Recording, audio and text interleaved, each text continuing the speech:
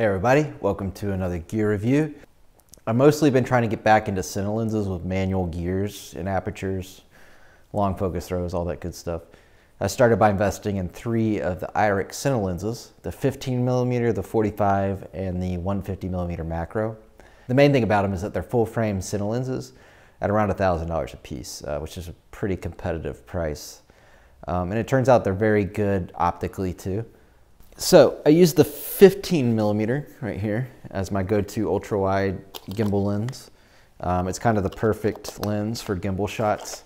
It's fairly short and lightweight, so it works great on the Ronin S2 with the Komodo, which is what kind of my new gimbal setup.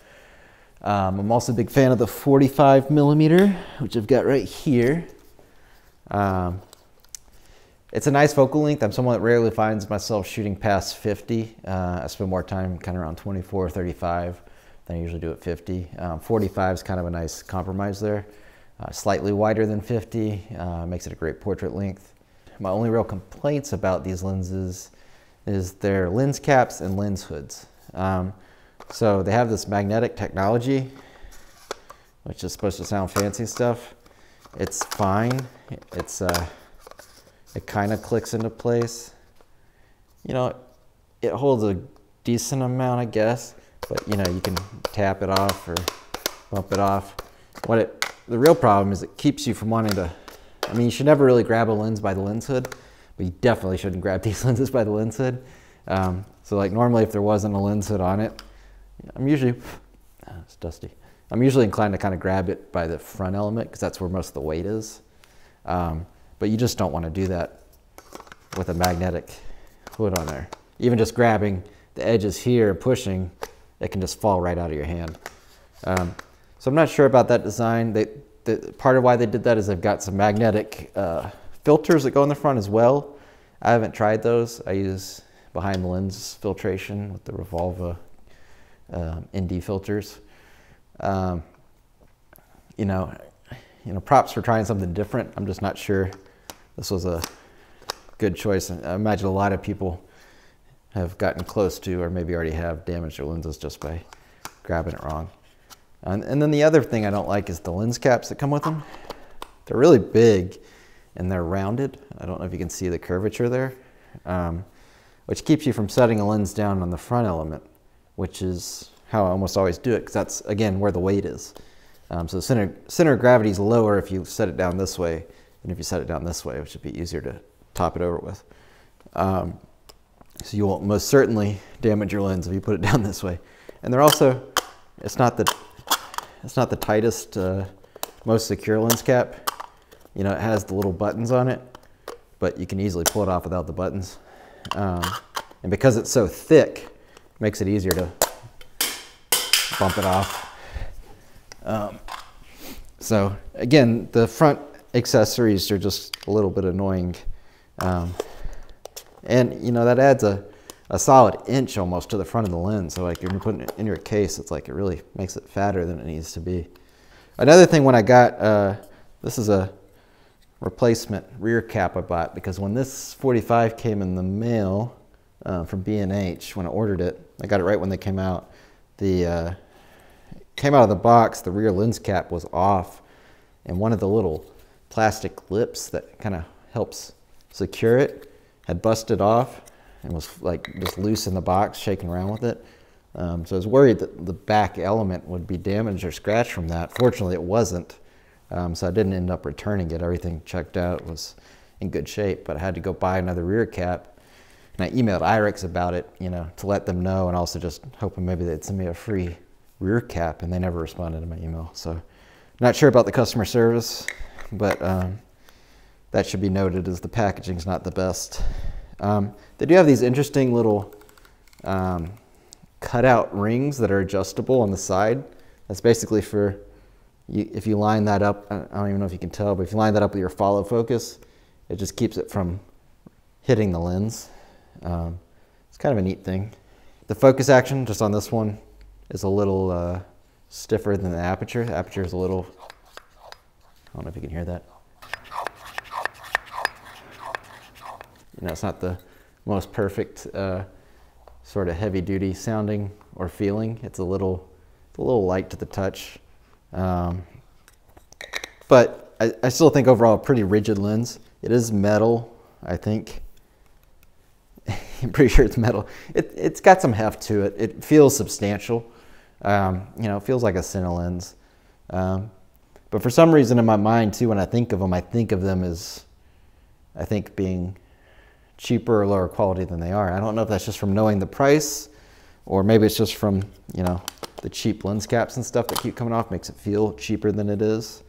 I'm not really sure. It's just in my mind I think, yeah, those are kind of what they cost, but I think they're actually nicer than what they cost. The image quality is nice. I use this 45 quite a bit. It's sort of like I said, it's a good focal length. It's a kind of a unique focal length. And right now it just happens to be the fastest lens in my bag. So, if I need some real shallow depth of field, or, it's just a good kind of workhorse lens. But the other problem with the Irix lenses is there's only 4 lenses so far, and they're in weird parts of the range. So they have an 11 millimeter and a 15 millimeter, which is great if you were like expanding the far reaches of a kit. But as 2 of the first 4 lenses, it seems a little strange. Few people I think would need both an 11 and a 15. I don't have the 11, I have the 15. And then the next one's the 45, and then they have the 150 millimeter macro. Again, if you need a specialty macro, and they've got it, and maybe that was their strategy, is to start with the more specialty stuff. But it makes it really hard to, I think, pull the trigger on buying these lenses for a lot of people, because it's not a full kit. And it makes it hard to recommend them as well, because it's just a weird kit right now. I bit the bullet because they're cheap.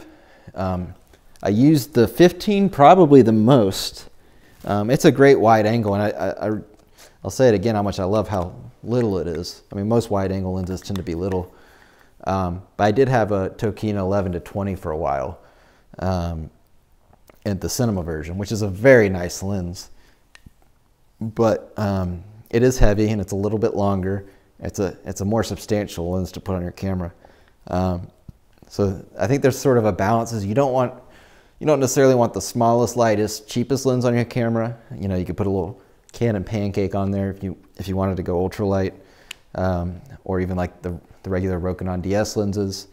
But I think a lot of people want to step up in quality a little, but you might not necessarily want the big, giant, beefy, super heavy, wide angle Cine Tokina lenses.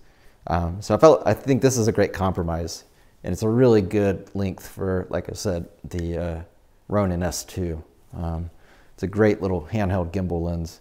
It just happens to be a perfect sort of focal length for that too. So I almost use this exclusively as my gimbal lens, all the wide angle shots. Thinking both in terms of price and in terms of size, and wanting to still use high quality Cine manual lenses, but dial it back a little bit and be easier to operate, run and gun, smaller, easier to use stuff. So the Irix lenses are a great option for that. The trick though is, because they're slow to roll out the rest of their line, there's just a lot of competition. I think this year they're supposed to put out a couple more, they've said, I think, but I don't know what they'll be. I'm hoping for like a 35. I'm hoping they kind of do some weird ones, like 45 is kind of a weird angle. I think I'm kind of hoping for like a 32 and maybe like a 65 or a 75 instead of kind of the normal 85. But we'll just have to wait and see. And there's no real idea when that stuff's going to come out, which is problematic if you're trying to build out a full kit. DZOFilm, who earlier this year released the Pictor zooms, which we are shooting on as well, and I'll talk about in a minute. They've just released their Vespid primes, which is a full like 9 lens kit you can get, and they've got a 10th 16 millimeter lens coming later this year. And those individual lenses I think cost roughly the same as the Irix's. They're about $12.50 or so, and the kits are pretty well discounted. They're very popular right now. A lot of people trying to kind of be the first people with them, trying to pre-order and get them out. I'm seriously considering switching over just because they're cheap and good, and I've really liked the DZOFilm zooms right now. So I'm just kind of waiting to see, almost kind of waiting on Irix to maybe make some announcements soon, and if not, I might be inclined to sell those and switch, except I do really like that 15, so I don't know. But yeah, so in addition to the Irixes last year, I bought the DZOFilm Pictor zooms. I pre-ordered them before they came out. I got the special edition white ones because they look really good with my special edition white Komodo. Just purely a vanity thing, I guess. But I sold my previous Cine zooms, which were the Tokina Cinema ATX, the 16 to 35 and the 50 to 135, which I've also done a video for, I'll link to. Those are kind of older model Cine zooms that have been around for a while. They're not the newer revisions. Again, I love Tokina lenses. They look great. But those original ATX Cine zooms were really fat and wide and heavy. They looked great. I shot my last short film with them. But they're a little unwieldy, especially with the smaller Komodo. It would have looked a bit silly. So I sold those, got the Pictors, and I've been really happy with the look of them. They are very sharp. You can probably tell in this, especially the way I've lit this and framed it up and everything. This 8K close-up is probably annoyingly sharp. But they have a really nice depth of field look. They're somehow both very sort of sharp and clinical, but also have a nice artsy feel. I'm going to throw up some examples from stuff I've shot, over the last few months. And part of why I'm waiting 6 months on these is just to kind of have some examples to throw at you. So in addition to the Irix B-roll, I'm going to show you some DZO B-roll. They're just really nice lenses. They feel higher quality than the Irixes. Just the ring motions feel a little more resistance, a little just more professional feeling. They feel a lot more expensive than they are, is what I'll say. And they cover a nice zoom range, from 20 to 55 and then 55 to 125. It's 120, yeah, 125. So it's like a full range. They are T2.8. So if you're somebody who's been living with the Sigma f1.8 zooms for a while, maybe that's a deal breaker for you. And again, the Sigmas go 18 to 35 and then 50 to 100. So they're not quite as fast as those. I'm pretty sure they're Super 35 lenses. They are Super 35 lenses. And they come with interchangeable mounts, which is sort of the only negative experience I had with them so far. Part of it might be that I think I was one of the first people to get them, and so I was dealing with this problem sort of before there was sort of consensus on how to go about it. But they ship with the PL mount installed, and then the box has EF mounts in it, and has shims in it, and a bunch of tools and screws. And, if you're used to just switching mounts on your camera or using adapters where it's sort of, you can't really mess it up, these mounts you can mess up. So there's I think there's like 10, there's a handful of screws on the back, something like 10 screws, maybe 8 or so, something like that. That you got to unscrew. You take off the PL mount, and then there's a bunch of little thin metal shims between that mount and the camera. So it's been factory shimmed for PL, which means they're parfocal, and if you adjust those shims, then they won't be parfocal anymore. When you switch to the EF mount, you have to put different combination of shims on there to keep them parfocal with the EF mount. And the way to do that is to set up a lens chart, measure the distance from the sensor to the chart, and you kind of take a guess at first on how many to add or subtract, screw the 8 or 10 screws back on, put it on your camera, measure the distance, and then they have a chart on their website, which is a Chinese website, so you gotta switch to English, find this chart, download it, find this page where it tells you the sort of plus or minus of how many to add or subtract based on what the difference when you zoom is and the focal length. So it gets kind of complicated. If you're a lens person, maybe that's something you deal with every day. It's the first time I've ever even used a lens chart was for this. So for me, it was a lot of trial and error. Supposedly it's, it depends on the camera you're using a little bit too, though I'm not sure that makes a whole lot of sense to me. But I finally got them shimmed correctly. And they're both set at EF and they work perfectly on both of my Red cameras. But the other problem was that the airplane is flying over and messing with my sound. That's the problem. Now, but the other problem is that the rear element of the lens protrudes ever so slightly from the EF mount, which I didn't notice immediately, except when I went to put it on my red Helium camera with my Revolva mount on it, and it wouldn't attach. It wouldn't go far enough back. It would rub against the Revolva by like millimeters. My first thought was, well, maybe I messed up the shims, and if you add more shims, maybe it'll decrease that protrusion. That turned out not to be the case. It turned out to be that these lenses, for whatever reason, are just, I guess, slightly designed poorly, and that they extend too far. And I looked through all my other lenses, all my other EF lenses. I'm an EF shooter. I couldn't find another single lens that came close to protruding out from the mount. Almost every EF mount lens I have goes pretty deep into the lens from the mount rather than poking out.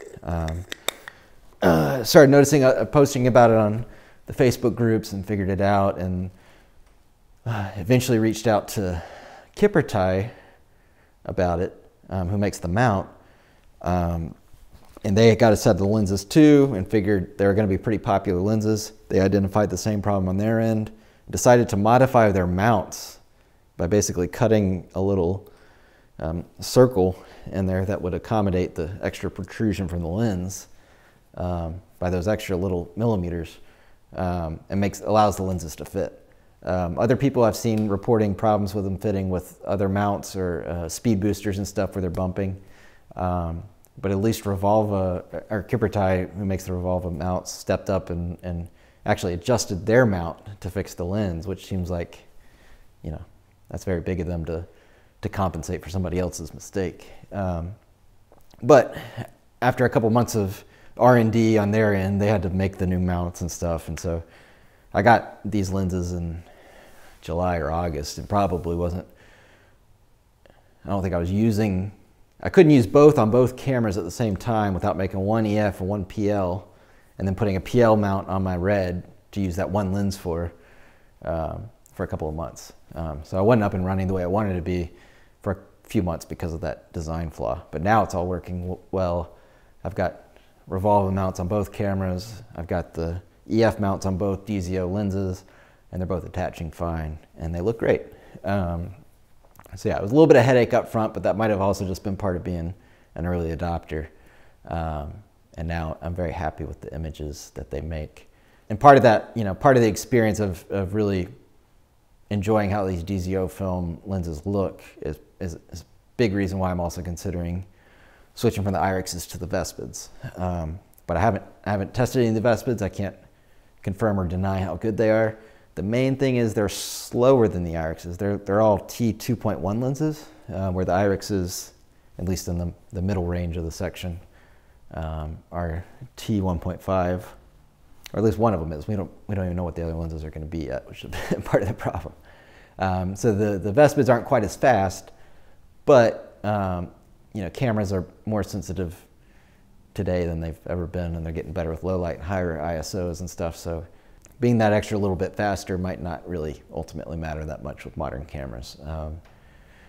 The Vespids also appear to be pretty small, which is appealing too for gimbal work, and you know, just being lightweight and easy to carry around.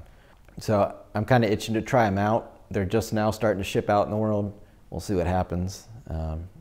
I've been known to switch lenses frequently. If you follow this channel, you know that pretty well.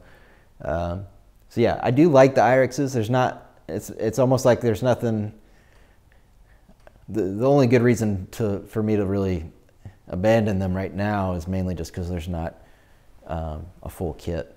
And maybe I'll mix and match a little, I don't know. Maybe I'll just buy a single Vespid to try first, like a 35 or something to fill that gap.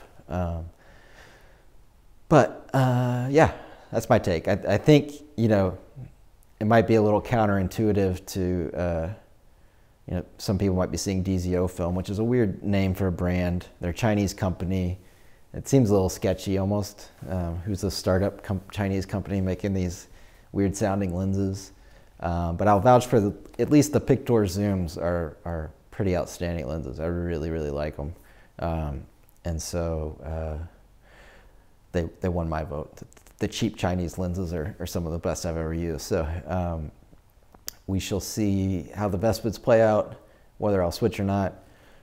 You know, my kit's always been a little funky too. I've still got that one ultra wide Rokinon SP 10mm. I've got 3 different Sigma Art Series zooms, the still ones that have autofocus, because the Komodo also has autofocus. So I've got the 1835 for that. I've got the 24-70, and then I've got a super long range 150 to 600, I think, ultra zoom. So, you know, I'm always trying different things. And I think at the end of the day, that's important to keep in mind too, is that, you know, if you're making good content, nobody gives a damn what lens you're using. Lenses can be fun to play with, but don't overthink it, and don't get too far down the rabbit hole of like, what lens should I use? We're kind of in the golden age of camera gear right now. Pretty much any lenses on the market right now are good lenses, good enough. They'll get the job done. It's kind of like, almost like picking out a loaf of bread at the grocery store. It's like there's 1,000 different kinds, and they all kind of do the same thing. It's just kind of personal preference or taste, or, you know, it's micro differences really ultimately at the end of the day. So don't get too carried away in YouTube videos talking about lenses. You know, use what works and focus on making something good rather than making something with the best stuff. Yeah, the lens you have today is more useful than the one you're waiting on to come out tomorrow. So yeah, thanks for watching. If you have any more questions, comment, and I will try my best to answer them. Subscribe if you want. I don't do these very often, so, you know, about every 6 months is kind of where I'm at right now. So if you're looking to subscribe to something more active, don't bother with this channel. And this video is really just about as much as, it's as much about me testing out my own stuff in an active set environment as it is about sharing what I know. So this is sort of a live demonstration. I'm learning as I go. But yeah, if you enjoy it, let me know, and thanks for watching. Goodbye. I do have one more little thing to say that I forgot to mention. These rubber lens caps, they're good lens caps. They're better than the, I like them a lot better than the Irix ones. But a white kind of plastic lens cap is not good for black shading with. Just keep that in mind if you get the white set. This lets a lot of light through. So when you look at your lens, you can still see a bit of light. I think I can turn that around actually and show you. Yeah, so you see that? That's it. I just opened it up wide open. You know, that's what a black screen looks like. It should look like with that on there. If I open the lens up, let the light in, that's what it's. You can see my fingers through it. So yeah, just definitely don't black shade.